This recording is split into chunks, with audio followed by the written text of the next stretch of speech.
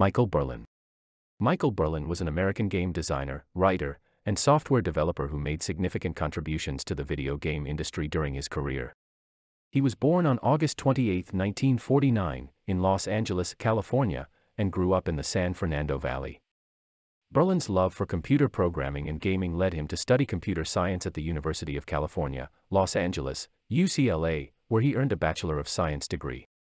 After graduation, he began his career as a software engineer, working for companies such as Xerox and Honeywell.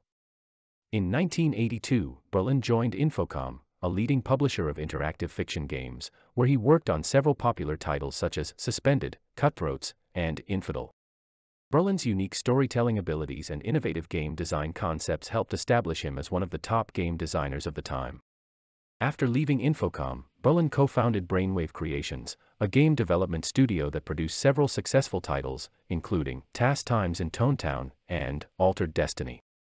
Berlyn later joined Sierra Online, where he worked on the popular Dr. Brain series, as well as other games such as The Incredible Machine and 3D Ultra Pinball. In addition to his work in game development, Berlyn was also an accomplished writer.